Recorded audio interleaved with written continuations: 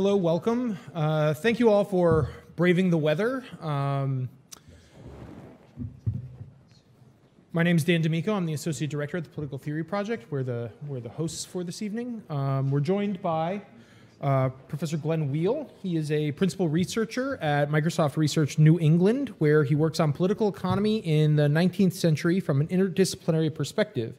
His most recent book, not yet out until the 15th, but you can buy it in the lobby right now, entitled Radical Markets, Uprooting Capitalism and Democracy for a Just Society. The substance of this work fits perfectly within the mission of the Political Theory Project, which is to pursue and invigorate the study of ideas and institutions that make societies free, prosperous, and fair. So please join me in welcoming Professor Glen Weyl.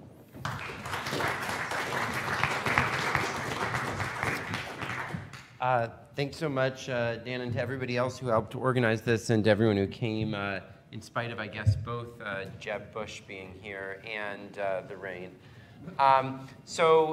This book is the outgrowth of many years of work with Eric Posner, who's my most common co-author at this point. And if you do buy a copy of the book afterwards, make sure that they scan it on the front, because that actually is the barcode for the book. The book, because so many years went into it, is full of quite detailed, technical, specific policy proposals. But I think that before diving into those, which I will do a little bit during the presentation, I want to sort of orient you to the broad perspective of the book, which I think is most easily done by, for a moment, suspending your practical concerns and coming with me on a journey of imagination to a fictitious city that I'm going to call Marketopia. So Marketopia is a little bit like Zootopia, except rather than being defined by being inhabited by a variety of mammals, its defining characteristic is that all private property, let's put aside personal effects like cats and dogs and jewelry and so forth, but all major private property, houses, land, airplanes, etc., is continually up for auction to the highest bidder, with the current highest bidder, the current possessor of those assets, paying that bid as a rental payment into a common pool. But anyone else can come along at any time and beat that highest price and come to possess that asset. Now, in Marketopia, this principle applies not only to private property, it also applies to many things that we would usually think of as public goods, like the nature of the bus system, which politicians administer various things in Marketopia, how the schools are run, except that rather than using a standard auction where the highest bidder wins exclusively, we add up the willingness of everyone to pay and make the decision which has the greatest total willingness to pay for it. And all the proceeds of this auction are continually returned to the general public in equal shares as a social dividend, or some people might call it a universal basic income, much the way that in countries like Norway or in even Alaska, the proceeds of oil sales are continually returned to the public as a dividend. Now, when you think of Marketopia, your first reaction is probably that this is the most extreme version of a free market you can possibly imagine. And in fact, it makes you realize that most of our society, which we think of as a free market society, is not in fact a free market society. In fact, most assets are not liquidly available for new uses. Most of the grounds of Brown University, for example, if you wanted to repurpose it in some way, you'd have to enter into an endless, probably impossible negotiation with Brown University, and at best, you would have to pay them many multiples of what they'd be willing to accept for that piece of land, because they would try to take advantage of the market power that they have over you, that you're the only, they're the only people that you could bargain with for access to that asset. Whereas in Marketopia, because everything is continually up for a competitive bidding process, Every asset is truly competitive and contestable at every moment. Yet, while that sounds kind of intriguing on the one hand, it probably also sounds problematic, because you might think to yourself, well, if everything is continually up for auction, won't the rich dominate everything? Won't they just outbid everybody else for control of those assets? But then you have to ask yourself, what do you mean by the rich? What do you mean by the wealthy? Well, literally, wealthy means those who have wealth. And in Marketopia, there's no such thing as private wealth. In fact, all assets are commonly owned, both in the sense that anyone can equally contest for control of those assets, and in the sense that all the benefits of the assets equally flow to all members of society. In fact, Marketopia is in some sense a far more thoroughgoing and consistent implementation of the principle of common ownership advocated by people like Karl Marx than real-world forms of socialism, which ultimately degenerated into the control of a bureaucratic elite that turned out to be in many ways as oppressive as the capitalists that they claimed to replace were. So that's a paradox, or it might appear. The most extreme form of a free market is somehow the most thoroughgoing implementation of the principle of common ownership of capital. Well, that might seem a paradox today for those of us who live after the Cold War and the way that it shaped our political thought, but it would not be a paradox, or in fact, it would be an obvious, perhaps even dogmatic tenet for many of the leaders of the field of political economy in the late 19th century and early 20th century, especially epitomized by this gentleman here. So does anyone know who this gentleman is? I'll put aside Dan and John, but people who have not just been reading the book. Does anyone know who this gentleman is? No? Yeah, go ahead. Is that Walras? Oh, that's a good try, and he was very good friends with Walras, but this is not Walras, no. So this guy was the best-selling author in the English language other than the Bible for 30 years. He helped inspire the Chinese nationalist revolution. He was one of the greatest influences on the leading politicians in Western Europe in the early part of the 20th century. His name is Henry George. And despite his enormous influence, despite his book being the namesake of the US progressive movement, Henry George's ideas were largely forgotten, and his face apparently also was largely forgotten in the debates between capitalism and socialism and communism during the 20th century after the Cold War, which left little room for his perspective. The goal of this talk, the goal of this book, is to dig back in, revive those ideas, argue that in fact the field of mechanism design, for which several Nobel Prizes have been given, is actually the continuation of Henry George's ideas, and to argue that together this vision offers an alternative to the reactionary populism of both the right and the left that seems to be the answer to the rising crisis of confidence in liberal institutions today. So what is that crisis of confidence? Well, we see it as having really three components.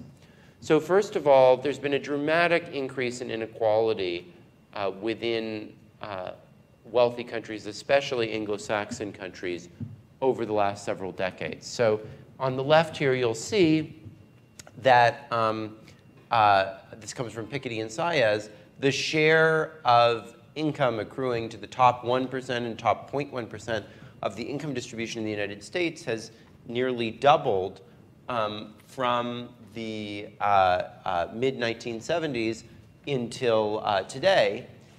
And at the same time, as we see on the right in the orange, the share of income accruing to all, in the purple, the share of income accruing to all workers as opposed to the owners of wealth has fallen by about 10% over that period. Now, that might not worry you if you thought, sort of as Ronald Reagan or Margaret Thatcher argued, that that sort of inequality is just the cost of a more dynamic, more quickly growing, more competitive economy, and we just have to accept that sort of increasing channeling of returns to wealth rather than to labor in order to have that sort of growth and technological progress. But at the same time that we've seen this declining return to work, we've also seen a dramatic increase in market power among firms. So the way that I've plotted that here is that this orange line is the inverse of the average markup of firms in the economy, according to recent analysis by Ekut and DeLocher. And what you see is just as labor income has been falling, the share of markups has almost tripled during the same periods. And if, as this suggests, a lot of this increase in inequality is not due to dynamism, is not due to greater competition, but in fact to precisely the opposite, to an increase in rents, an increase in market power in the economy, you would expect to see the economy slowing down at precisely the same time that this inequality has been growing, and that in fact is exactly what you see. So throughout the wealthy world, you've seen growth rates fall from the rates that prevailed in the post-war period to the last 30 years, in half in the United States, but even more dramatically in Europe. In the United Kingdom, for example, rates of growth are about 1/10 what they were in that previous period. And in France, the fall has been even more dramatic. So this combination of stagnation and inequality, what we call stagnequality, is, I think, discrediting existing economic wisdom in this era in the same way that stagflation in the 1970s, the combination of stagnation and inflation, discredited the standard Keynesian worldview in the 1970s. And this undermining of belief in the standard economic paradigm, in neoliberal ideas in particular, has been fueling a backlash that's seeking alternative approaches to the economy. And it's not only a purely economic concern, however, because the dissatisfaction with existing paradigms, I don't think, is purely economic. There's also an increasing concern about the ability of democratic governance to legitimately resolve the tensions between minorities and majorities within wealthy countries. And that's on both sides of the political spectrum. So it's both concerns among gun owners about their status of minority and them calling upon courts to protect their interests, and the ways in which a variety of ethno-racial and immigrant minorities within both the United States and Europe have increasingly looked to both the judicial system and, in the case of Europe, to transnational institutions with less democratic accountability to protect them against the oppression of majorities.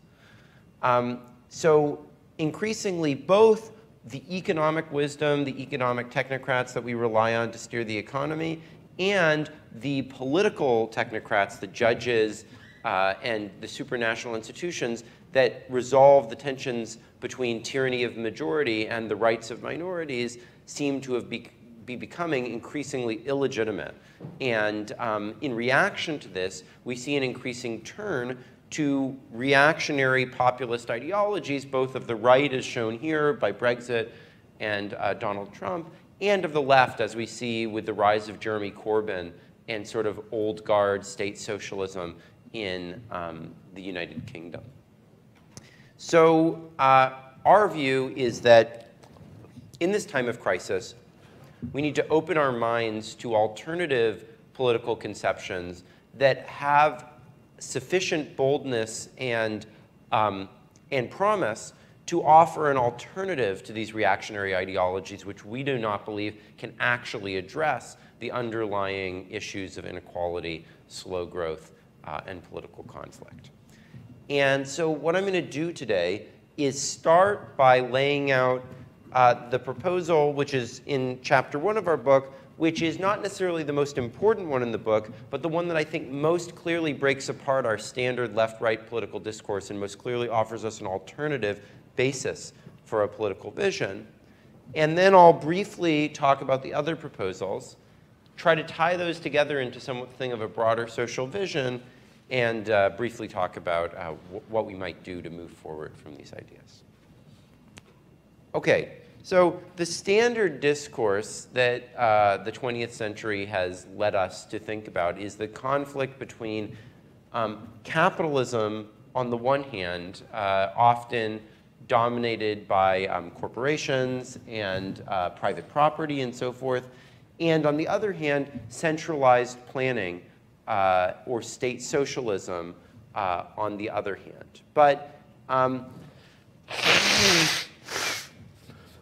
in the late 19th century, there was a very important movement in economics which viewed both of these as unacceptably centralized systems of power, because as many of these thinkers argued, capitalism tended towards monopoly, both in the ownership of land and the ownership of property that kept land from being used in its best uses, and in the concentrated control of business enterprises, which were bureaucratic and stopped the free flow of markets.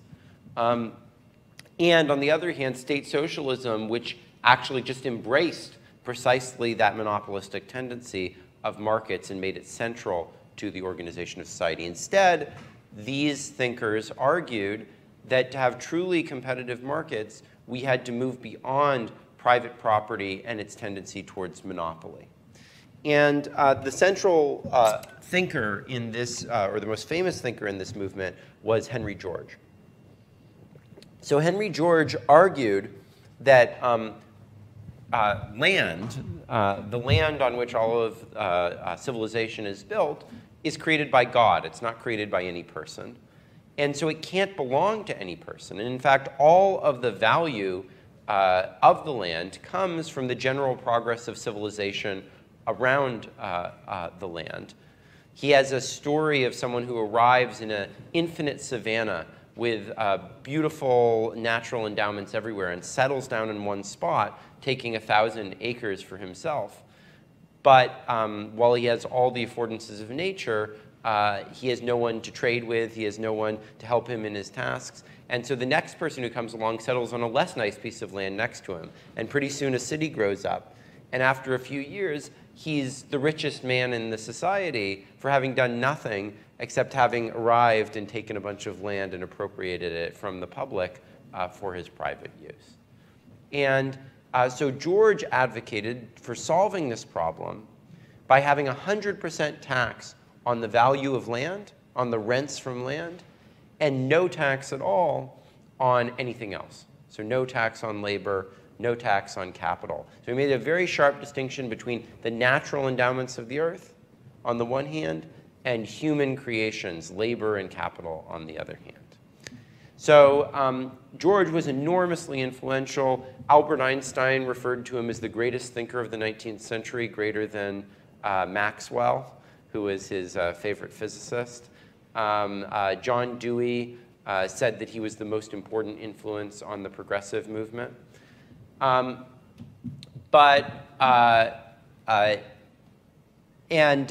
also was reflected in popular culture in some very interesting ways. So this shows a billboard that someone put up on a vacant lot in New York City. It reads, "Everybody works but the vacant lot." I paid $3,600 for this lot and will hold it till I get $6,000. The profit is an unearned increment made possible by the presence of this community and the enterprise of its people. I take the profit without earning it. For the remedy, read Henry George. Henry George also inspired one of the most important pop cultural artifacts of the 20th century, which is this. Does anyone recognize what this is? Yeah, so this became Monopoly, but it's actually was called the landlord's game originally. It was invented by Elizabeth Meiji, and it had two sets of rules. One set of rules were the Monopoly rules, and the other set of rules were the progressive or Georgist rules. So under the Monopoly rules, the game plays roughly like what you're used to.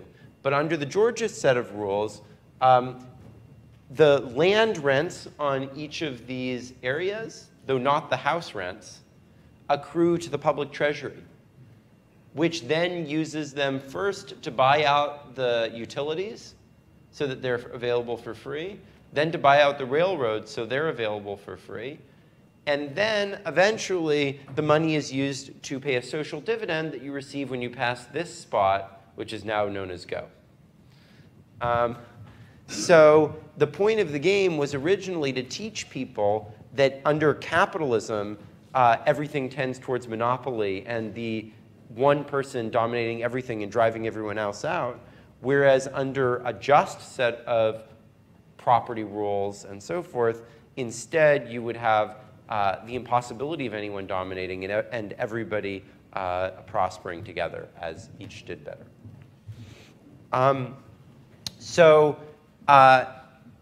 Henry George was enormously influential, but there were some, I think, important weaknesses in his ideas that while his vision inspired so many, led his actual proposals not to be widely adopted. So probably the most important of these is that George made this very sharp distinction between land and labor. But if you think about it, almost everything that is useful that we have is actually some combination of these. Consider a gold mine. Imagine you had 100% tax on the value of the gold mine. But anything that was taken out of the gold mine would become capital and would be taxed at a 0% rate. Now imagine you got possession of that gold mine. What would you do? Well, obviously, the first thing you would do is immediately grab all the gold out of it as quickly as you can and put it in your house and then say, OK, now this is my capital. All of it completely belongs to me. And this thing that gets taxed at 100% is this useless, hollowed out gold mine. And of course, that would happen for all other natural resources. In fact, Georgism would have been literally an environmental disaster because people would have had an incentive to strip all assets out from nature as quickly as possible. And conversely, even trying to figure out precisely what the contributions were of the structures on top of land versus the land underneath it is a fiendishly difficult problem to actually try to undertake. Now, that didn't mean that people didn't try to apply George's ideas, and they came up with very creative ways of trying to think about this. So one of the people most inspired by George was this gentleman. Does anyone recognize him? Sun Yat-sen, exactly. So this was Sun Yat-sen, who was the leader of the nationalist revolution against the Qin dynasty in China. And he described his relationship to George as analogous to that Lenin had to Marx. And he said that George's ideas would be the basis of his revolution. Now, unfortunately, I think for the history of the 20th century, Sun didn't manage to keep control of China once he freed it of the Qin dynasty, unlike the Bolsheviks in Russia. And so eventually, his ideas were sort of buried in the arrival of communism to China. But he came up with an extremely creative way of implementing George's ideas, which is that everyone would assess the value of their own property. They would pay a tax on that self-assessed value. But then the government could always come and buy the property from you at that value if it thought that you were undervaluing it. So that was a very creative way to get people to reveal the value of the land But unfortunately, when this was eventually implemented in Chiang Kai-shek, who was the nationalist successor to Sun's government in Taiwan, where the nationalist forces retreated to escape the communists, the government officials were often quite corrupt and would not actually take the land even if it was dramatically undervalued, so this system didn't work. Now, I think unaware of this, Arnold Harberger, a University of Chicago economist and the founder of the so-called Chicago Boys, who famously advised the dictator of Chile, Augusto Pinochet, when he was first doing work in Chile in the early 1960s, he proposed a system of property taxes that he thought would be much easier to enforce given the conditions of corruption there than the assessment system that they were using, and it was very related to this idea. So I'll let Harberger describe directly to you the ideas, which we revived along with Anthony Zhang, who is a graduate student at the Stanford GSB, as the common ownership self-assessed tax. So he says, if you have to make a base for taxes, adopt criteria that determine the true economic value. The solution that the economist offers is simple and direct. Allow the owner to declare the value himself, make the values public, and oblige the owner to sell his property to any person willing to pay the declared value. The system is simple and creates incentives, even beyond those existing in the market, for assets to be employed in their most productive economic use. Okay, so what would this actually mean in practice if we were to implement this system? So first of all, we would allow every possessor of assets who pays this tax to choose how to bundle their assets. So if you, say, bought up a whole bunch of houses and wanted to make it into a condominium, you could immediately bundle those together and say, no, this is a condominium, not a series of houses, and so you have to buy the whole thing rather than buying them separately. People would have a specified period in which they could vacate their homes. So just like there's eviction proceedings, just like there are foreclosure proceedings, there would be some process for leaving a house if it got purchased. Third, if someone wanted to inspect a property to figure out its value, they could freeze the price, pay some fee for inspection, and look at it before deciding to buy it. The optimal rate of this tax is ideally not uniform across different assets. It should actually be calibrated to a couple of things, the most important of which is the turnover rate of assets. So assets like personal effects, which maybe you would even exempt entirely from this, that very rarely turn over and that are held on to someone for their whole lifetime, this should be taxed at an incredibly low rate. On the other hand, assets that turn over much more frequently, like spectrum, or like maybe a car that gets sold as used cars with reasonable frequency, business assets, these things should be taxed at a higher rate. The rate should roughly be proportional to the turnover rate of that asset. That's what offsets the incentive to set an exaggerated price.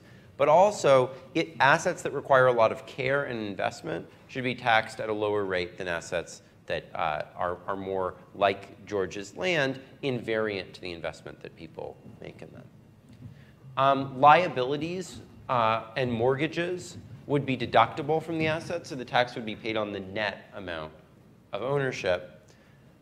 Technology would play a really important role both in helping you browse the set of assets that are available and decide what it is that you would want to buy, for example, but also in helping people assess what value they might want to set for the asset and taking into account all the relevant contingencies.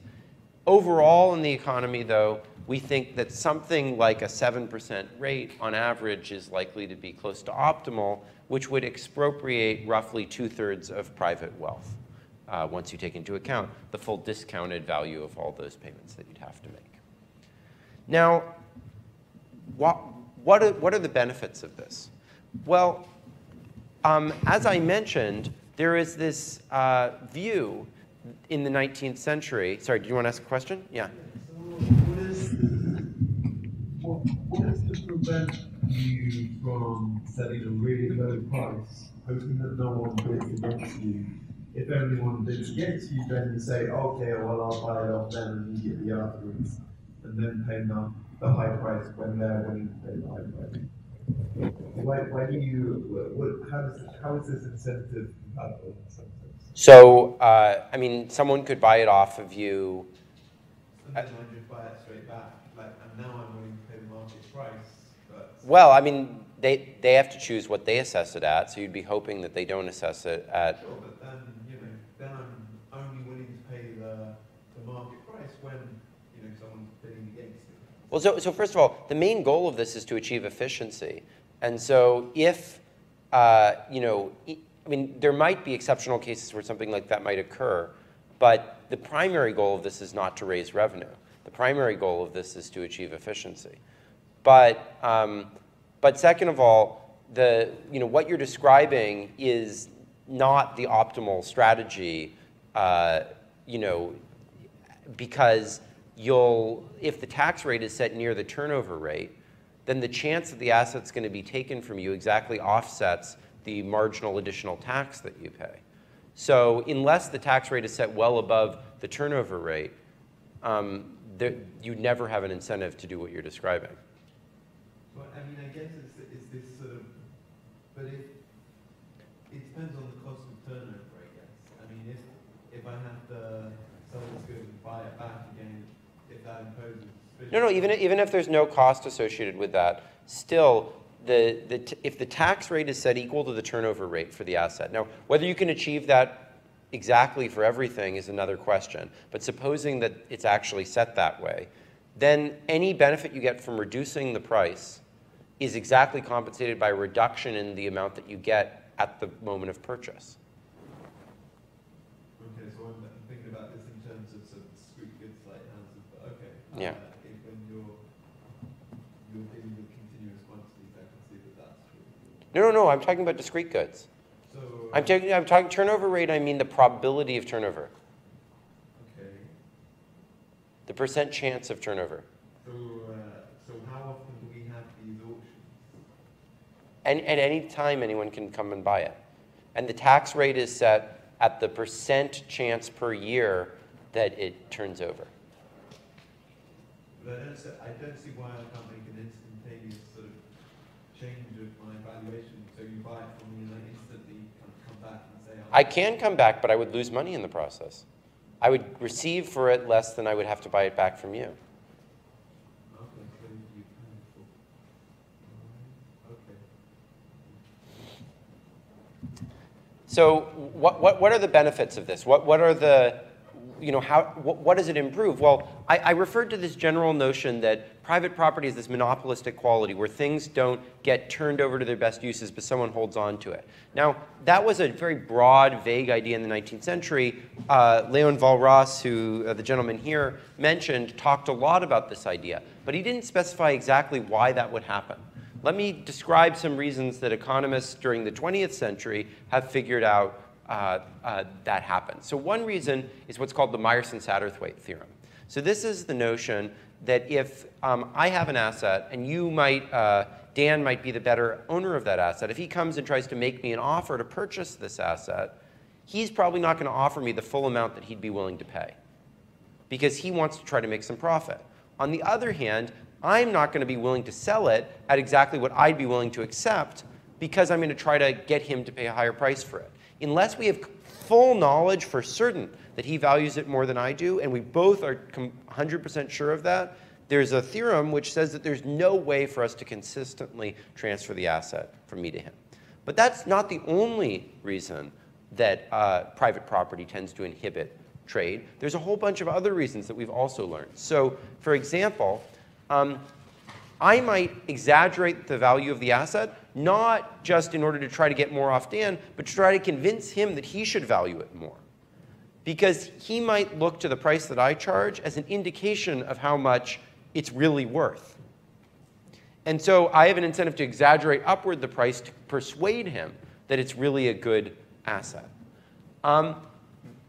Both of these effects, I think, are reflected in a heuristic that a lot of people use, which is called the endowment effect, which is if I own something, I'm always going to be asking more for it than I'd be willing to pay in order to get it. And I think that's a psychological trick that many of us use to deal with both of these bargaining problems. And in fact, there's increasing evidence that that's the case. And when people are renters, they don't have that attachment. They don't have this sort of irrational psychological reaction that they should be willing to pay more to keep things than they are willing to pay to get them in the first place. So if we had a system where people weren't fully owners, where they were paying this tax, I think that would erode this sense of irrational attachment embodied in the endowment effect. Third, and I think equally importantly, a huge source of the monopoly problem in capitalism is that new entrants, new firms find it very hard to raise the credit, raise the money that they need in order to potentially compete and to buy the assets necessary to compete. In this economy, all assets would fall immediately, their value would fall by 2/3 because you would be taking into account all the taxes that you have to pay in the future. So it would become far easier to buy assets in the first place. Effectively, the down payment on an asset would be like the full value of it because it would take into account all those taxes that you would eventually pay. And fourth, this would raise a huge amount of money that could be used to equalize society and therefore give people, many more people, the access to competing for assets. So let me give you an illustrative calculation of this. So a US median household has roughly $60,000 of equity in their house and $25,000 of other assets. On the other hand, the average amount of capital in the economy per 4 people is $960,000. So if these both fell in, to 1/3 of their current value because of the tax, the equity of a typical household would fall to $20,000, whereas the average equity in the economy would fall to $320,000. A 7% tax on that would be that a typical family of 4 would have to pay about $1,500 a year to maintain their assets and not having them be taken. But they would receive a social dividend from this money of about $22,500. That would lead to a net gain of roughly $21,000 for every family of 4. Now, those families of 4, you might say, look, they don't want to lose their house. They love living in their house. They want more stability in their life. Let's imagine that they overvalued their house by a factor of 5. So nobody would want to take their house. Still, they would, on net in this system, be gaining about $14,000 for the family. So, and if everyone else was overvaluing their assets, they would be getting even more of a dividend back in exchange for that. So under this system, just like at present, stability is costly. The rich in our society, they don't get evicted from their houses. They don't get foreclosed upon. They don't live in dangerous places where their house is likely to get destroyed. The poor do in our society. They have instability. They have to deal with all of those problems. In this society, too, you can pay for stability. However, in this society, the means to pay for stability are far more equally distributed among people. And if you impose costs by insisting on stability, by insisting on a monopoly price for your house, you have to pay for that in society so that everyone would have more opportunities because so many more assets would be contestable. Overall, this would reduce inequality back to the levels that it reached in the mid-1970s, sorry, half of the way to the levels that it reached at the trough of inequality in the mid-1970s, quite close to the levels of inequality that prevail in Sweden at present. And at the same time, it would generate enough revenue to eliminate all other taxes on capital and pay down most of the national debt while still providing this income. Okay, now that may sound like a crazy, total upending of society that never has any chance of happening, and I would disagree that it never has any chance of happening, but it certainly is quite radical. But in the near term, we can make some significant steps in this direction that are not particularly controversial, that will allow us to experiment with these mechanisms, and that will bring tangible gains immediately. And one of these we proposed with Paul Milgram, who's a Stanford professor who was central to the design of the spectrum auctions. And he recently designed a set of auctions that were meant to reallocate spectrum from old uses like television broadcast to newer uses like 5G and Wi-Fi. And that took the government 7 years in an incredibly costly, complex bureaucratic auction to make that happen. But Milgram, in this piece with us, argued if instead the government, rather than having these perpetual licenses, had a license where you continually had to assess a price and be ready to sell at that price, then you would constantly have the ability to reallocate that spectrum to its most efficient economic use. And so we proposed that to the FCC in a journal called Regulation, and there's been significant discussion at the FCC, and we're also talking in the United Kingdom to the authority that manages oil drilling rights about a similar system. And I think actually the nearest term thing that's likely to happen is that within the blockchain community, there's an increasing interest in ideas like this. And I was just talking to Vitalik Buterin, who's the basically leader of the Ethereum community, about using this for internet addresses within blockchain, within the Ethereum community. That may actually well happen within the next couple of months. So those are three somewhat scattered examples. But if you think about all the examples like this, things like intellectual property, all the administrative leases and so forth that the federal government does, et cetera, that accounts for something like 15 to 20% of the total capital in the economy. So already you could make some non-trivial progress towards this world and certainly learn a tremendous amount about how this all works with these relatively uncontroversial applications. But in the long term, I do think that it should be applied very broadly. And that might sound challenging. It might sound crazy that, you know, maybe even my personal property, my car, would be up for the auction like this. But I actually think that the social effects of this are actually quite desirable. Because if you think about the longest, you know, sharpest critiques of capitalism, some of the most important ones are precisely its tendency to foster an excessive attachment to material possessions. And that attachment to material possessions, rather than to the people around us, rather than to our communities, would be eroded if we came to view many of the things that we own as a little bit more like a spot on the beach, which we inhabit at the moment, but which will pass on to someone else at some other moment. And on the other hand, view other people's property as, rather than something totally divorced from us that we could never have, instead as something that we might take advantage of at some other point in the future if that's advantageous to us. If we come to have a society, which I think we're already coming to have to some extent, where uses and opportunities and experiences are valued more than permanent possessions that we hold on to forever. Not that there isn't some value to attachment to things, but here we would have an optimal degree of attachment to things, which balances the ability of others to potentially use those better in the future with our ability to form attachments and get value out of them.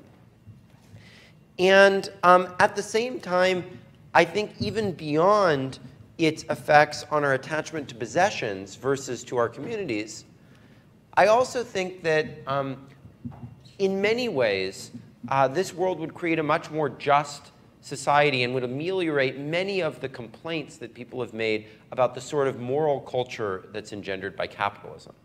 So the defenders of capitalism have long claimed that a competitive market creates a scenario where we all mutually benefit from each other's prosperity and therefore tends to create camaraderie and to break down the sense of violence that exists within feudalism.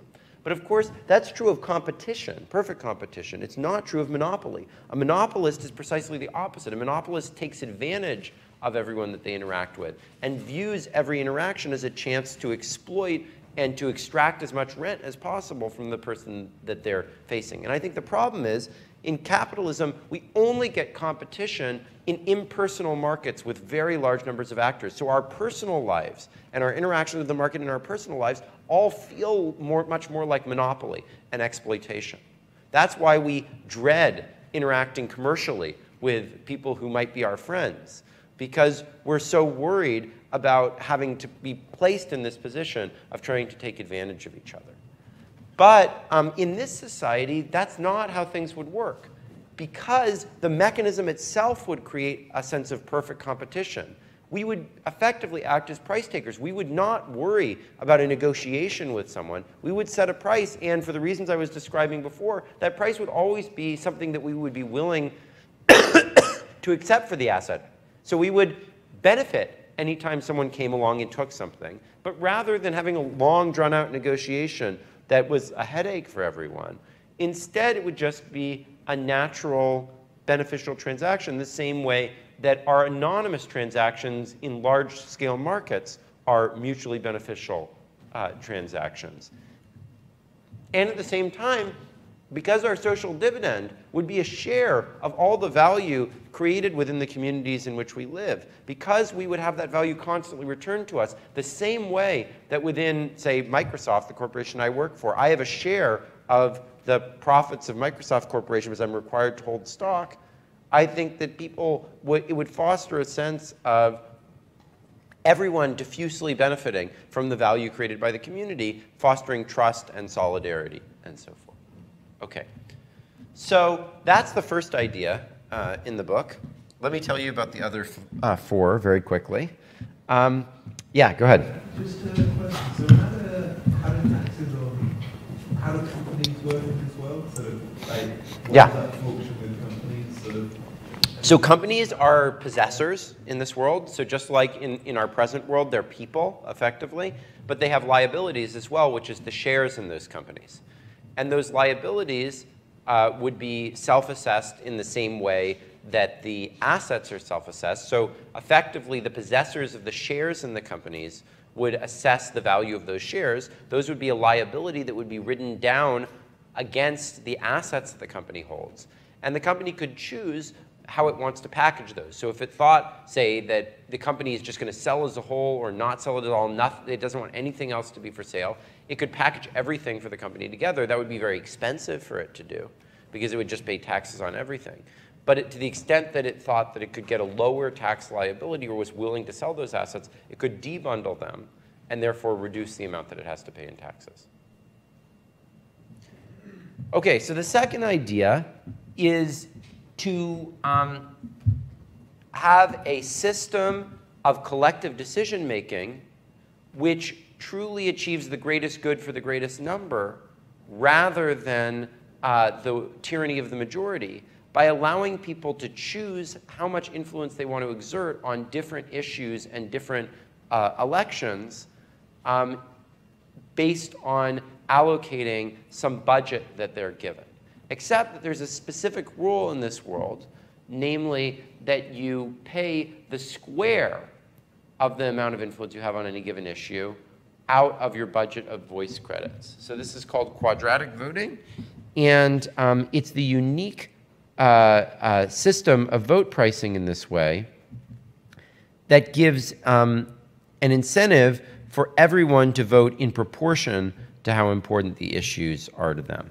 And while if it sounds a little bit mathematically abstruse, you can make it very easy and concrete for people to interact with using a little bit of software. So here is a survey that we ran nationally on a variety of hot-button issues. And if you get one vote on any of these issues, it just costs you 1 credit. But as you have more votes on an issue, you see that the cost becomes increasingly large for an additional vote. So using that technology, we've gotten people who haven't even completed college or even high school to pretty reliably report intensities of preferences to us using this system. And we think more broadly that it could create a true market system for collective decision making in a wide range of areas and address many of the crises of majority-minority conflict. Third, we propose a system that we call the Visa Between Individuals program, where rather than large corporations or governments being those who decide who is able to migrate to the country, every citizen would have a right to sponsor migrants and to negotiate with them, subject to some labor protections, for a share of the surplus that the migrant gets from coming to the country, so that every citizen would benefit from migration. And therefore, there would be an interest among the general public strongly for their own economic benefit in supporting migration, rather than just among capitalists and those living in cosmopolitan cities, allowing for a much greater degree of migration. Fourth, we argue that antitrust laws have a tremendous amount of potential that has not been tapped, because the overwhelming sources of market power in our society are not even investigated by existing antitrust authorities. Those are, first, that there's far greater market power over workers than there is over consumers. And the way to think about that intuitively is think about a typical product that you buy, like a water bottle. How many reasonable options do you have that you would be like pretty close to indifferent between for buying reasonably good water bottles? Probably 5, 10, etc. How many options do you have for your job that you would be reasonably indifferent, and that if you say your wages went down by 5%, you would quit and move to the other job? I think there's basically one, maybe, for some of us, maybe for some of us, none. So there's far greater market power in labor markets than in product markets, and yet there's never been a single antitrust case that blocked a merger because of the effects that it has on labor markets, even though all the time mergers affect the structure of labor market competition. So there, I would say that's like 2/3 of all market power completely been exempted effectively from antitrust analysis. At the same time, probably the most important source of that market power has been completely ignored by antitrust officials, which is the power of large investors like State Street, BlackRock, Vanguard. They own roughly 1/3 of the corporate economy, and they're the largest shareholders, the 5 largest shareholders of the vast majority of companies in the corporate economy. And so they have no interest in seeing United compete with American, or Delta, or CVS compete with Walgreens. There's no benefit to them of such competition. And there's increasing evidence showing that that lack of competition is raising prices and reducing investment. And yet there's been no attempt, even though there are very simple ways that you could address that, to reduce the power of those investors to eliminate competition in our economy. And finally, we argue that all of the contributions that each of us makes through the data that we provide to digital services is the fuel that allows AI services to eventually supposedly displace our jobs. And yet we're not paid for any of that work that we're doing. Effectively, AI systems that are going to eliminate our jobs are just broadcasting all of the information that we have fed into them. And yet we're not compensated for that because of the monopsony power of the largest data platforms. And we argue for a modern data labor movement, which would create power among those supplying data to demand treatment for their labor as workers. Okay. Altogether, we argue that these ideas would grow the economy by roughly 1/3, while reducing near permanently, as long as you think that capital is the leading source of inequality, near permanently reducing inequality to levels mid-century or below. They would therefore double the median income while only reducing the income of the top 1% by about 1/4, or the effective income equivalents. And at the same time, beyond their purely economic effects, I think at a societal level, they would increasingly reconcile people who feel left behind by markets and technological change to that change, and in fact, show them the benefits of it. It would show them the opportunity created by digital technology, the opportunity created by immigration, the opportunity created by markets in assets, rather than reserving that for the wealthy and elites in big cities.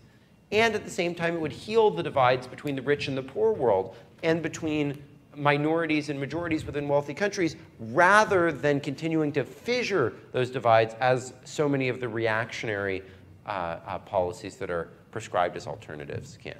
So these are radical ideas, but I do believe that they're feasible ideas. I believe they're ideas like the neoliberal ideas of Milton Friedman in the early 1960s, whatever you think of those, which might seem crazy at first, but are such a clear path of potential solutions to the problems that we're facing that they'll eventually, in some form, have to be a part of our discourse.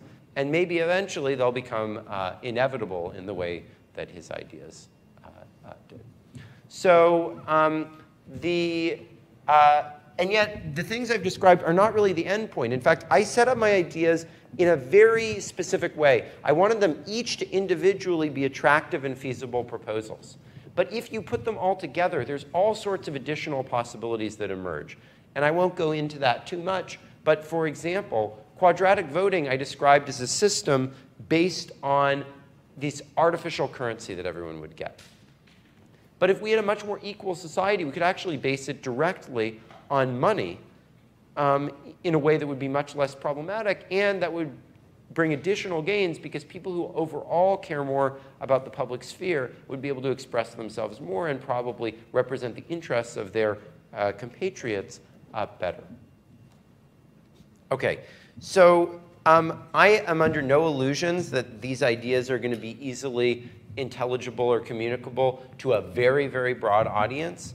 I'm trying to put something out there that can inspire, especially young people I've seen have reacted in a very engaged way to this, to build upon them and help communicate and inspire more people to be able to interact with these. And so I hope that scholars and entrepreneurs and artists and leaders and activists and all sorts of people will take something away from this, build upon it, and help bring, I think, ideas that we desperately need to a broader audience.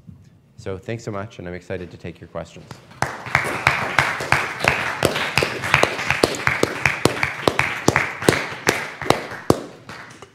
That was fascinating, and I'm Steve Calabrese, for those who in the room who haven't met me. I teach at Northwestern Law School in Chicago, but happen to be in Providence most of the year.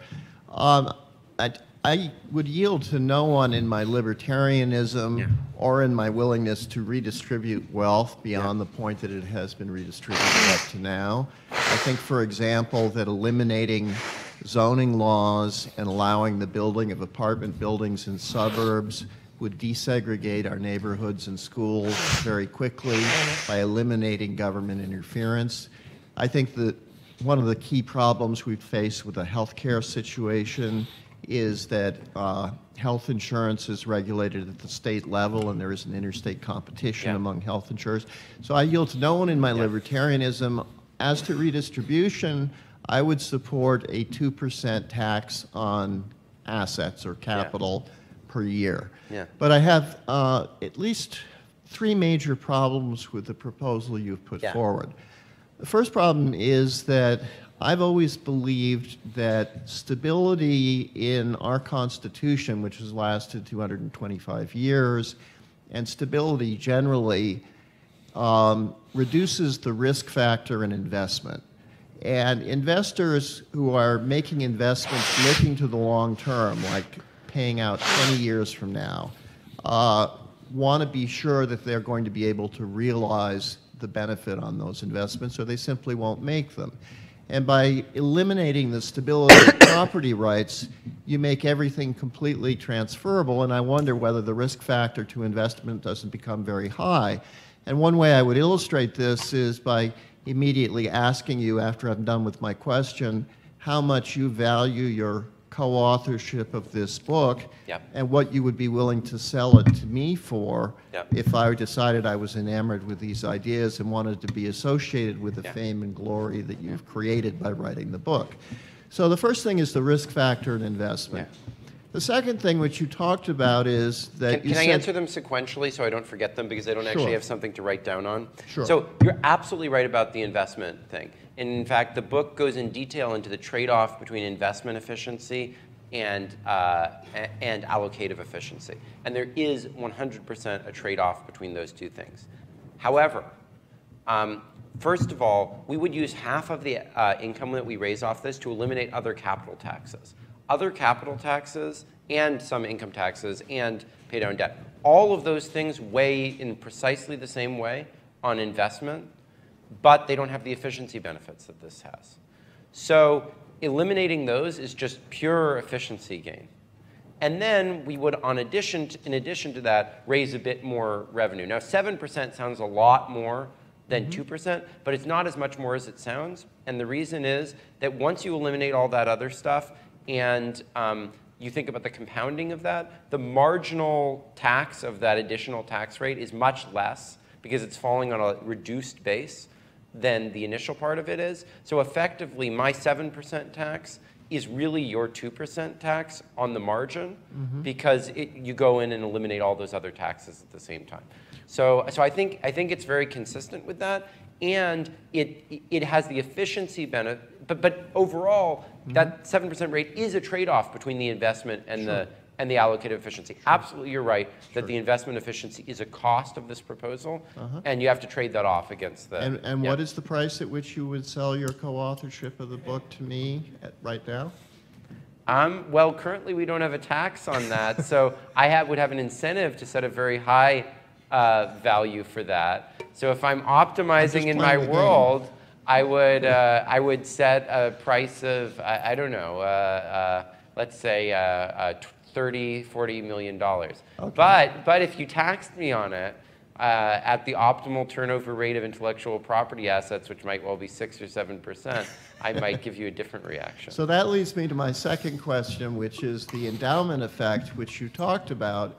And the endowment effect is real. I mean, it's been shown in experiments with college and law students that if you give them a free mug and tell them it's theirs, and the mug is worth $5, when you go to buy it from them, they'll want $10 or $15 for the mug rather than the $5 it was worth. The endowment effect is real, and I have to mention to you, I recently celebrated my 60th birthday. And at the age of 60, I have many more things I'm sentimentally attached to than you probably have at the age that you're currently at, which I will be polite enough not to ask you to disclose. But you know, sentimental attachments to things are a real aspect of human behavior and a real phenomenon. And it seems to me that some of that is attached to a piece of land or a house, even if it's not a particularly remarkable one. So there is, you're absolutely right that the endowment effect occurs, but it's also true that it occurs far less to things that we rent than that we own. And there is evidence about that as well.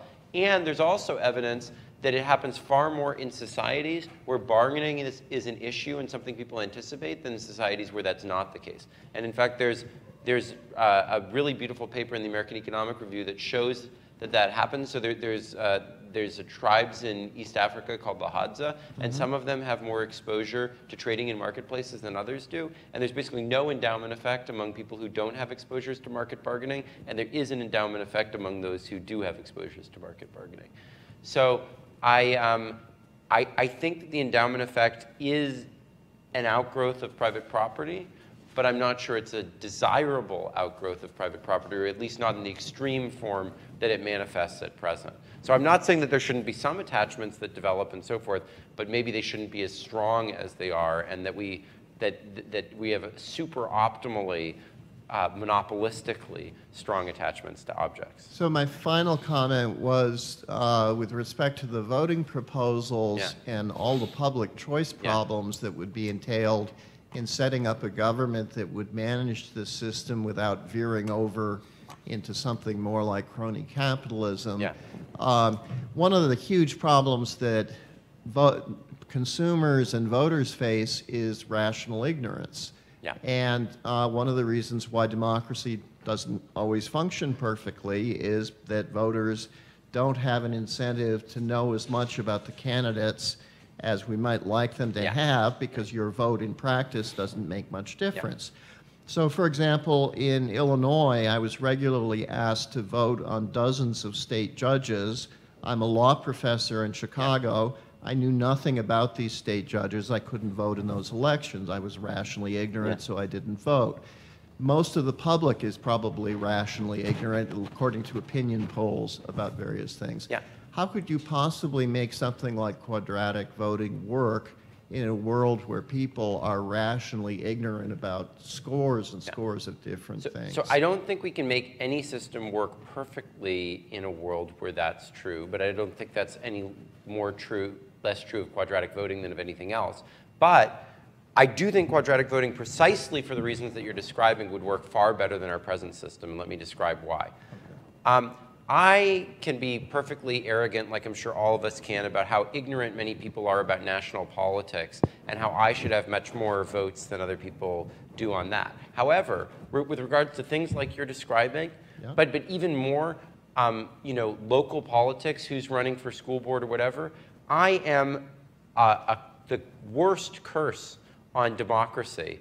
Because I am a total transient. I have no idea. I don't even know what offices are available in the south end of Boston. But there's many people who've lived there for years and who know all about that, and who know that that guy is the one who was molesting the little children, or this other one was stealing from the public trough, and that's just not. I mean, there's all sorts of local knowledge that people have. And what would be far better for everyone is if we could trade. Is if they could vote on the things that they know about, and I could vote on the things that I know about. That's how the marketplace works.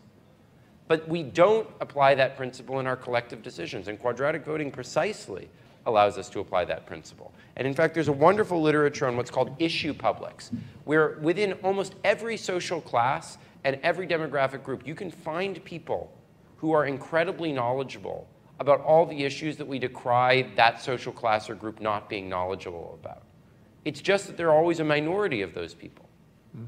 But if those issues, if that class was effectively represented by the knowledgeable members of the class rather than by the ignorant members of the class, and probably those people who are ignorant on one issue, they're knowledgeable about another. If we allowed for that fluidity, if we allowed for that trade, we would have a political system that came far closer to approximating the local expertise that we rely upon in the marketplace than the ignorance that we institute as a rule through the one person, one vote system in our collective decisions. Thank you. Thank you so much for a provocative and fascinating talk. I have two questions. The first is that you didn't say much about how you model one of the most important actors in your story, which is who's setting the tax. And the optimal tax is crucial to the system of generating the benefits that you identify. But when we look around the world today, it doesn't look like optimal taxes across assets are in practice. So what do you have to model about the sort of political and bureaucratic decision-making process, the information that they need and their incentives to use that information for, to avoid capture and to set the right tax rates? So I think one really desirable feature of this system is what I sometimes refer to as proof by blockchain. So I'm actually not necessarily a hugest fan of blockchain technology, but I think that you can investigate a system and whether it really involves discretionary, potentially arbitrary authority based on whether or not you could basically implement it in a decentralized blockchain type system or whether you can't. And this system, I really think you can. And the reason is that at least an approximately optimal tax rate in almost all these cases can be set purely on the basis of the turnover of assets. So then the only question is, which asset classes do you allow? Because then once you have an asset class, you can just say, what's the average turnover rate of that asset within the economy? And it's not just that that can be implemented in a mechanical way, it's that it's transparent. And people in the public can say, no, no, no, the asset doesn't turn over that much. That's too high of a tax rate for this asset, right? And so because there's an empirical, approximate, sufficient statistic for this that is easily observable and not subject to a lot of technocratic dispute, I think that you can do pretty close to making this almost literally automatic as a way of operating it. Yeah, Dan. Glenn, I'll add on to the show of thanks and mention how intriguing some of these ideas are. I really like the historical lesson on the prototype of Monopoly. I really like playing games myself. Yeah. So I'm going to frame sort of two questions around that metaphor. The Georgist model of playing the game, to me, as an avid game player, sounds boring and monotonous and not very fun or enjoyable. Yeah. And I think that visceral reaction speaks to a potential challenge to the presumed model of justice and the role of equality or income and wealth equality that you imply. So how would you justify this sort of system to individuals who don't view a conception of justice to be as imbued with mandates regarding wealth or income equality? Mm-hmm. The second part of my question is about my favorite aspect of playing games, which is cheating. Yeah. And if I understood correctly, this sort of artificial high reserve prices are deterred through taxation. Yeah. Both that and the transfer of ownership would seem to rely upon some mechanism of enforcement. Yeah. So if the auctioning system of capital assets is leveraging wealth, it would seem to give a lot of authority to the contemporary unequal distribution capital holders in contrast to the voice shares that you're talking about. Mm-hmm. So if I had sufficient wealth and valued my current stock of assets, I would just buy all of the enforcement resources, the jails and the police squad cars, as a means of avoiding the tax liability or granting myself the potential to raise artificial reserve prices. How would your system sort of cope with that issue? Great question. So first of all, I actually find the game really fun, mostly because of the novelty value when you play it with the Georgist rules. But I agree that if the game was always played by those rules alone, perhaps it wouldn't be quite as entertaining. But I think, my feeling is that people will always find interesting ways to be diverse and to differentiate themselves. And that inequality of resources ties that up in a way that actually makes it harder and more contentious than is necessary. So, the reason I think that our society is so beset by many of the ways that we have conflicts over identity politics is, and many other societies as well, is not fundamentally because we can't come to terms with difference. It's fundamentally because we've tied difference to capital. And we've tied stories about history and disputes about history to capital. Because the system of private property is so tied up with history and put such a weight on history that if we took a step back from that, we could have actually more opportunity to have difference if we took away the strong ties between difference and entitlements to capital.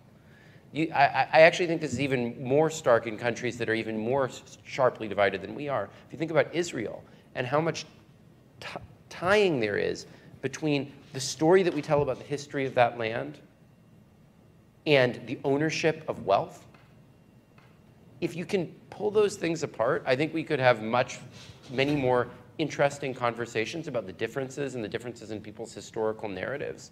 If we didn't have to dismiss each other's historical narratives in order to maintain our control over capital.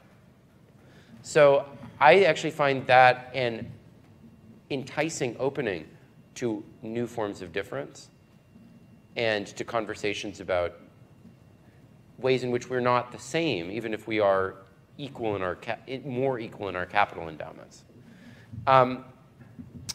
The second point is about gaming the system. And look, I don't think you need to change any enforcement institutions relative to the present, except letting some of them go in order to implement the world I'm describing. You just need to change the definition of stealing. What it would mean to steal in this world is to fail to evacuate a asset that you no longer are the possessor of. We have lots of institutions that enforce things like that at present, right? We have institutions that enforce that if you get evicted from your property, that you have to leave it. That if you get foreclosed upon, you have to leave your property. Now, yes, in this system, there would be more reliance on enforcing that against currently wealthy people and less reliance on enforcing that against currently poor people. And there might be some political economy problems around that. But hand in hand with the greater distribution of the rents from capital to a broader population would go a change in the political economy around that. And how we bring that about, ultimately, I haven't given up faith in democracy. I believe that there are ways, short of revolution, to change simultaneously the rents and the enforcement of capital. But the new equilibrium would be very consistent, because rents would be reallocated in the same way that entitlements to exclude would be reallocated. So internally it would be consistent. The transition is more challenging. But I think it can occur through public mobilization. It can occur through some of these other proposals which are already in law that would start to equalize capital endowments and therefore make the political economy easier to deal with, et cetera. Yeah, go ahead. What potential do you see for quadratic voting with relation to campaign finance? As I see it, even with the current status quo of Citizens United, it could offer a potential Pareto improvement for people, because it'll just be more transparent in the system instead of... Yeah, absolutely, absolutely. So let me describe how it would work. And I think there are some constitutional issues with this, though, at least under the current Citizens United ruling. I don't think it would fly. That's Eric's conclusion. So imagine that we had the following system. So what are the main goals of campaign finance regulation? There are usually two, which are viewed as separate, but under quadratic voting would be the same. One is public finance. The second is limitations on the contributions of the very wealthy. Imagine that we had a more continuous system for both of these, where if you contributed money to a candidate, the amount the candidate would receive would be the square root of the money that you contributed, multiplied by some constant that clears the market. So there would be taxes on the contributions that are very large and subsidies on the contributions that are very small. So effectively, it would be like public finance based on poll figures, which is how it's done in Europe, sort of continuously combined with taxes on the contributions of the very wealthy. And you can show that if you set that constant right by putting in an appropriate public subsidy, you can achieve optimal public goods provision. So I think that's a very appealing mechanism, not just for campaign finance, but for more general funding of the media in an age where it's increasingly hard for journalists to get access to the resources that they need in order to provide the public goods that they offer.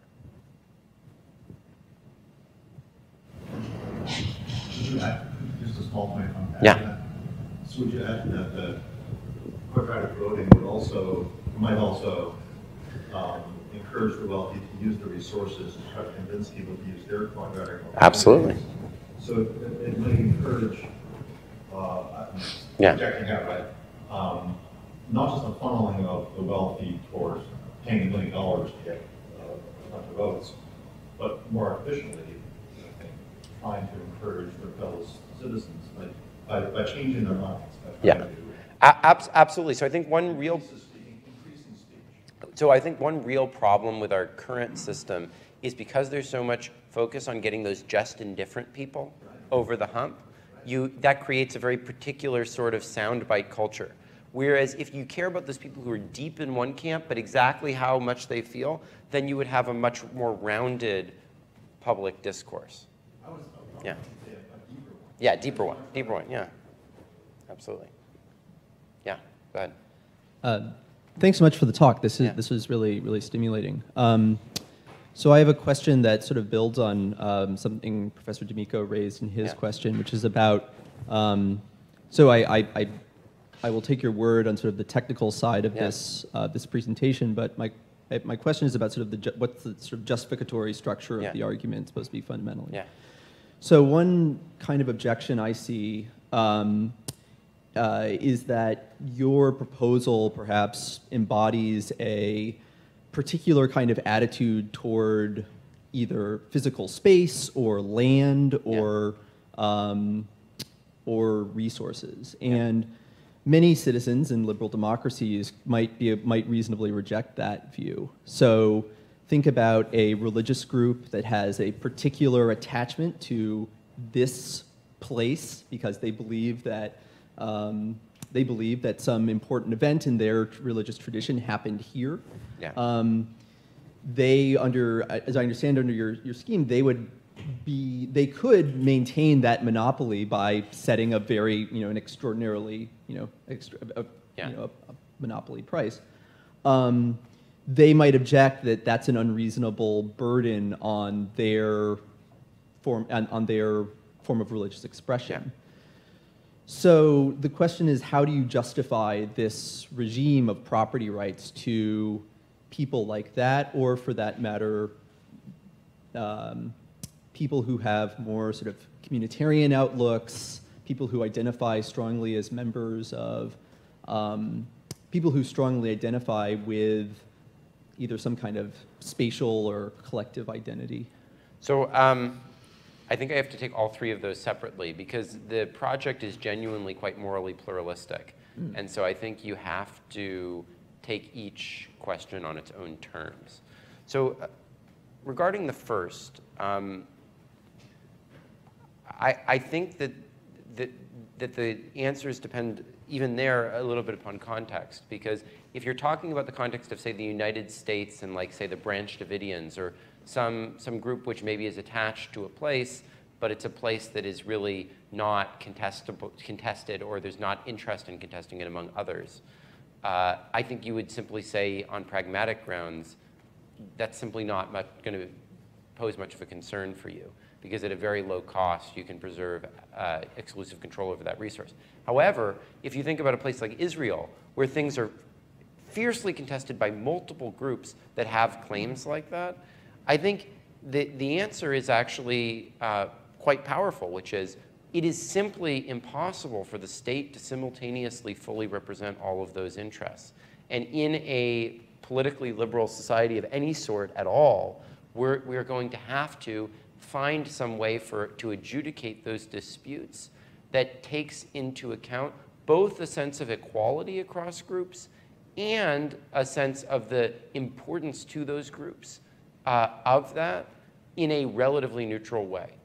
And I think that actually, as coarse as it may sound, the price mechanism is quite a powerful way of potentially doing that. Because rather than allowing groups to use their historical claim to an asset as a justificatory basis for a monopoly right over that asset, instead asking them to pay for it and to compensate others for that access, I actually think, to me, that's a compelling liberal way to try to adjudicate those disputes. Now, that doesn't mean each group will view that as fully legitimate, but we can't simultaneously acknowledge the full narrative of all those groups in a liberal society. It's just not possible. So I think as a means of adjudicating to the best of our ability within a liberal society those claims, I actually think the price mechanism is quite a compelling way to do that. In terms of communitarianism, I actually think that we didn't have as much time to go into it. But I think quadratic voting is actually quite compelling for a communitarian, because quadratic voting fundamentally rejects the Dworkinian, Rawlsian perspective that private goods are the domain of the market. It says, no, we can be as committed and serious and focused on collective goods as we are on private goods. And we can put just as much emphasis behind the veil of ignorance in the original position auction on access to collective goods as we do to private goods. So I actually think it goes a significant way towards bridging the gap between a communitarian and a liberal perspective along that dimension. And you had a third question, a third group. That's fine. I mean, yeah. Okay. Yeah. So I had a question about information and privacy. Yeah.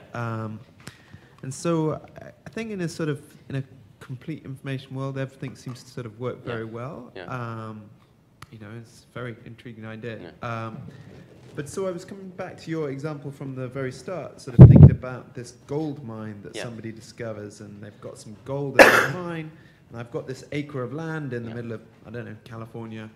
And it seems like, so I discover that there's gold there. Yeah. And it seems that I have a strong incentive not to raise my price of how much I'm willing to pay for this land, because then everyone suddenly realizes there must be gold there. Right.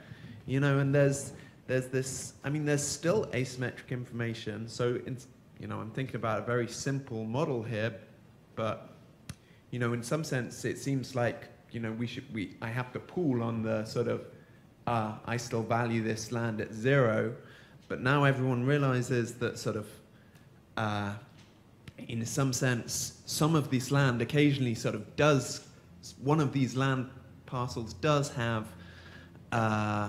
does probably have gold on it, so we kind of get this inefficient sort of transaction where everybody's buying all of these parcels of land just to find out information about whether there is gold under this guy's parcel of land, to try to find out his asymmetric information.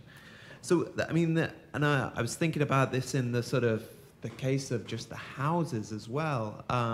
You have this incentive to invest in ways that sort of is kind of hidden from view, and again within your company, sort of to try and keep your sort of informational rents in some sense hidden. And I was just thinking about, this creating large additional sort of inefficiencies of allocations of investments, and I wondered what you thought of that. So that's a great point. So what you were describing is what I would call investments in common values information acquisition.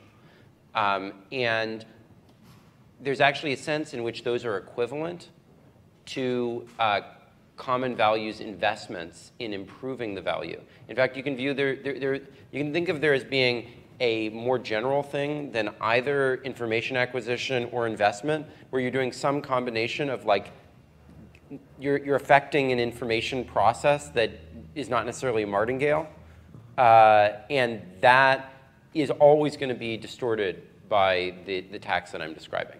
So both common values investments, common values information investment, anything that is affecting some common value thing that's exposed to you is going to be distorted away from the first best by this tax. And by any tax on capital, by the way. All taxes on capital have that property. So for example, imperfect intellectual property rights encourage people to hold trade secrets, right? It's exactly the same logic. So I 100% agree that there are going to be losses to welfare by what you're describing. However, those losses are second order, starting at this tax rate being equal to 0, and they get more and more severe as you go onward. And there's something that has to be quantified along with, the investment losses that come from this tax, and traded off against the allocative efficiency gains. So absolutely, they should tend to moderate the taxes. Depending on how large those are, you might want to set the taxes at, I don't know, half the allocatively efficient rates, which are the turnover rates, or 3/4, or somewhere in between. Of course, you need to trade that off against the fact that you don't want the system to be too cumbersome and complicated and fine-tuned and so forth. So I think that's an extremely valid point. It's not ever a case for 0 tax rate. It's a case for moderating the tax rate somewhat, but it is an important thing to be measured. Yeah, go ahead. very interesting talk. Yeah. I'm worrying about bullying Yeah. in the private sense, but also bullying in an economic sense, and maybe also bullying against minorities written large. Yeah. So if I'm a little bit richer than you are a little bit richer than I can create like lots of problems for you in your world, right? So let's assume you have like a car. So no, I disagree with that, Okay. but I'll explain why. Okay, Yeah. great. So I understand the idea of why you think so, but you go on and explain it. Yeah. Then I can be rather quick, right? Yeah. So let's assume that you have a nice car and you really like the car because it's your grandfather's car, whatever. And for some reason I don't like you, so I threaten to buy your car. So you will like increase the price for which you would be selling to. Yeah. Which you would be willing to sell the car, which effectively would increase your tax rate, right? Yeah. Same goes like for the economic example. So if I'm a big company and you're an entrepreneur, I might try, to increase your taxes basically by threatening to buy your assets. Yeah. Same goes. Third point. So. Third point with all kinds of minorities, religious minorities. I understand the point. Let me try to explain why I don't think that's true. So, if you are setting your price at your willingness to accept for that asset, which you should always set it there or above that, then that sort of bullying is about as effective as Donald Trump coming along to someone that he wants to bully and saying, I'm going to really bully you. Let me offer you 10 times what you're willing to accept for your house. That's not a very effective way to bully someone. You'd actually be pretty happy if someone decided to bully you in that way, right? Now, if someone is setting their price dramatically below their willingness to accept for an asset and hoping that no one discovers it, I'm perfectly happy for that person to be bullied because they're basically trying to undermine the operation of the whole system. The only people who are exposing themselves to bullying are people who are deliberately violating social norms. And by the way, people like that are exposed to bullying at present. If you are doing all sorts of illegal things, if you're doing corrupt, fraudulent things, of course someone can blackmail you, right? So the only people who in this system would be exposed to bullying are people who are deliberately not playing by the rules. Everybody else would actually benefit from that sort of, quote, predatory, unquote, behavior, because they'd actually be happy for someone to take the asset from them for more than they're willing to accept. I'm not agreeing to that. I mean, I can see some of your points, but so for instance, if we are interested, like from a moral point of view about like having some diversity in like a city or a very area, right? And then people like think about like white supremacists come in and they try to, bully out like black families, like certain religious minorities to create some homogeneity. Well, this is a market system, and to the extent that people are willing to pay for discriminatory preferences and pay a premium for them, this system is not going to prevent that from happening. If you want to have regulations to stop that from happening, you'd have to do other things. But I think that the problem is that this system enables that kind of discriminatory moves. Well, like any market system does, because if people are willing to pay, but I think on average it has to undermine those, unless you think that on average white supremacists are poorer than the people that they're bullying, because this on average redistributes wealth dramatically from the wealthy to the poor. And so it gives people all sorts of new opportunities to do that. So if on average you think the people who are victims of bullying are wealthy people and that the bullies are poor people, then you might be worried that the system would on average go in that direction. I think I may have the last question. Okay, sounds good.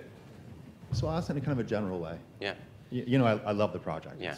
Not only because it's hard to track ideologically, Yeah. but I love it for that reason, Yeah. but I love it in the content too.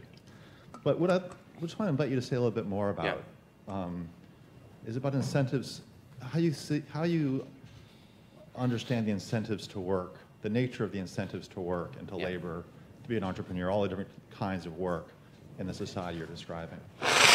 So you say that private property can inhibit trading. I get that. Yeah. And you're motivated by this idea to try to make assets liquidly available for new uses, including entrepreneurial uses and so on. But I just want to know, I'd like you to say a little bit more about how you see people being motivated to work. Yeah.